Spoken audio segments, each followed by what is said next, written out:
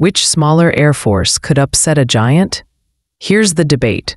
South Korea versus China. China brings mass, hundreds of fighters, growing J-20 stealth numbers, plus AWACS and heavy tankers. South Korea bets on quality. F-35As, F-15K strike power, E-737 Peace Eye radar planes, and KC-330 tankers. Surprise!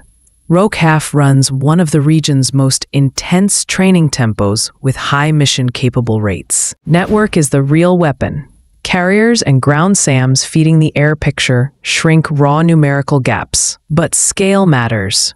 Long campaigns favor bigger pilot pools, spare parts, and runways. Early hours, stealth, sensors, and tactics could let the underdog punch above its weight. Sustained fight?